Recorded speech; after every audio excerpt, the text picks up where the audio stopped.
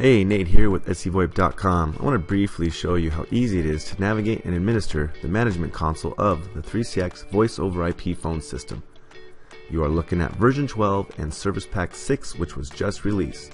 Service Pack 6 has some graphical changes, but also now has WebRTC, which is a clientless web conference application. I will go over that in another video.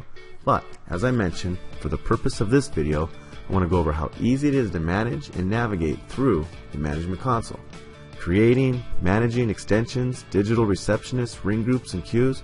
Not only does 3CX really set the mark with its features and functions, but also how easy it is to manage. To access the console, you would simply open up your web browser and type in the URL of your system.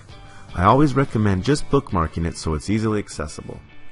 Now ask yourself, does your current phone system or solution easily allow you to administer moves, add, and changes, with the key word being easily, and not the need of an expensive professional phone tech? How convenient and cost effective would it be to be able to take control of what should be basic functions of a phone system, such as adding and administering extensions, voicemails, ring groups, queues, and auto attendance? With 3CX's point, click, select, and save technology, you can do just that. When you need something done, and by the time it would have taken to schedule or submit a request to your phone vendor, you can now complete it in minutes in a time and cost-effective way and move on to the next task at hand. That's what 3CX does.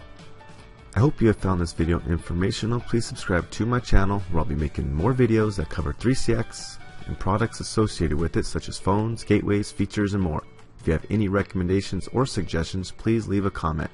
Visit us on the web at scvoip.com for sales, service, and support. Thank you.